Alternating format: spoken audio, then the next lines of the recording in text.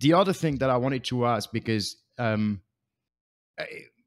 I expect it has this kind of mechanism, but in proof of stake coins like Divi, um, the the difficulty will basically adapt, right? Like it will adapt, it will try to stay close to a minute, and so I would assume it's the same on Bitcoin.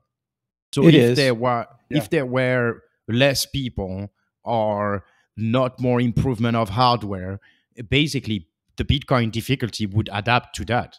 It Right? is. It is. It's a little bit longer and further out. I think ours is, which is why you see such a dynamic difference. Ours is per block. I think theirs is per every 2 weeks.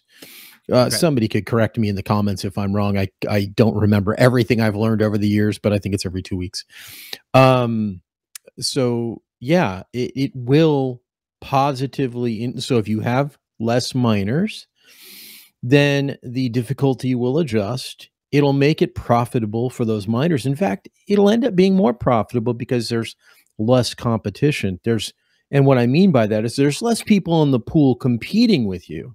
So it doesn't automatically mean you'll earn more, but it means you'll have more opportunity, and it'll be geared. The difficulty will be geared based upon the amount of participants that are there.